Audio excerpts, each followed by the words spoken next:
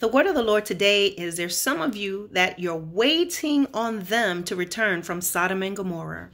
You're waiting on them to return from Sodom and Gomorrah. Some of you have had family members. Some of you have spouses, significant others that have stepped away from you and they've gone back into the world. They've taken a turn that is unexpected. They may have been saved at some point. They may think they are saved, but they have completely turned away from the things of God. And what you're doing is you're waiting.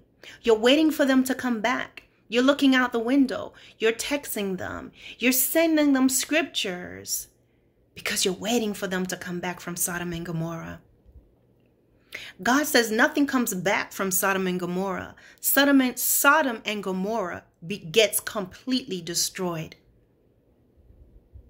You see, when Lot was leaving, he was looking around. His son-in-laws did not want to come along.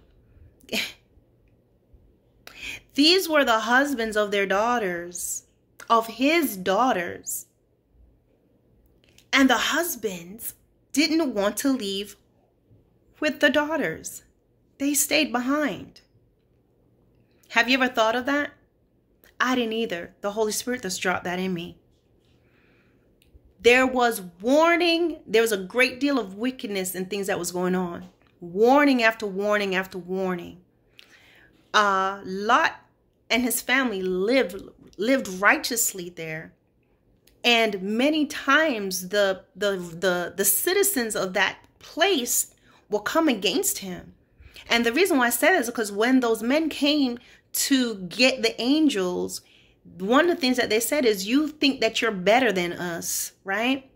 And the thing is, that indicates to me that this is not a first time go with Lot. For them to say that, they have this mindset, you think you're better than us because you live differently from we do. And so they try to go against Lot. So guess what? Now, for Lot's sake, do you realize that Sodom and Gomorrah was not destroyed until Lot left it? So really, it was for the sake of Lot and his family and the favor he had with God that Sodom and Gomorrah had not been destroyed. And guess what? They kept hanging around to the point that the angels of the Lord had to grab him and his wife's hands and lead them out, because they were kind of hanging out a little bit and sticking behind.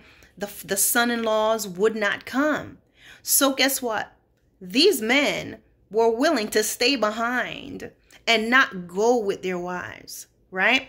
And the wives, the daughters of Lot, knew they could not stay even if it was their husband, because the Lord had spoken a word. You understand that? Now, some of you, you're not married, and that's fine, but apply the same principles to other scenarios. Maybe someone you're dating, maybe someone you're seeing, maybe just someone you're related to. And so you're out of Sodom and Gomorrah, but you're still stuck because guess what? You're like Lot. You're hanging around the edges of the city. You're hanging around waiting for someone to come out of there. And God is saying, just like he told Lot, move forward. Any and everybody that is going to be saved will hear his voice, and they will be given the opportunity to come on out of there. But if they stay in Sodom and Gomorrah, they will be destroyed. They will be destroyed. What God wants us to do as his people is to move ahead. Those of you that's hearing his voice, move ahead. Some of you are moving ahead, but you're mentally stuck because you're thinking about this person back there. And so you're waiting for them to return. You're waiting for them to return. And God is saying, I know your desires. I know what you want. And I am speaking to their hearts. I'm giving them opportunities. Before it was in your heart to utter to me about them, I spoke it to them. But God says you can't be waiting. You got to move forward.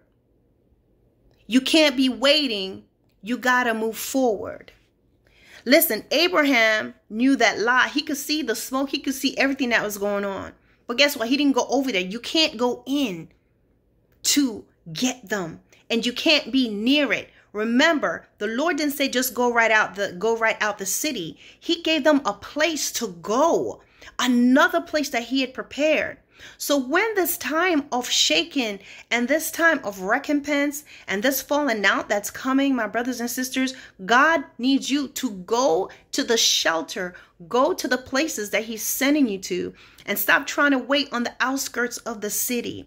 You see, a lot of times when they see you waiting and hanging around, they can see you right there at the outskirts, it's not going to make them come any faster. And it's not going to let them change. They waiting on you to send them the next scripture. They're waiting to laugh and scoff at the next thing you say to them. So I hear God saying even now, it's time to stop sending these scriptures. It's time for you to stop trying to convince them. God says it's time. Shh. The hand of the Lord is moving. And guess what? Sometimes your noise will bring things on you. You talking is going to bring things on you. Some of you may understand it. Some of you may not. Are you saying that don't pray for them? You pray for them. But when you hear the Lord say to stop, because it's possible, there's scripture where God has told people to stop praying. When he says to stop, you need to stop. Your prayer moves things in the heavens. You know that? So God's desire is to save our loved ones. God's desire is to save the person you love. God's desire is for your husband, your wife to be saved.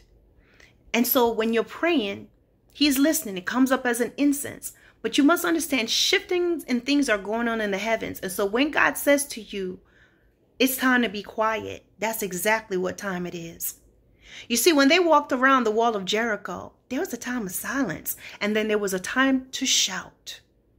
But keep in mind, there's a time to shout, and there was a time of silence. There are times, my brothers and sisters, that God is telling you to be silent because things are going up in the heavens. And so when he says, stop praying, stop trying to talk and reach out, obey him. I hear God saying, you're waiting on them to return from Sodom and Gomorrah. God is saying, I will not allow anyone who is unrepentant in their hearts to come into the space, the area, the cleft or the rock that I have brought you into. An example that he gave me is this. Imagine somebody who, when God was going to send the plagues to Egypt, to smite all the firstborn in Egypt, the sons.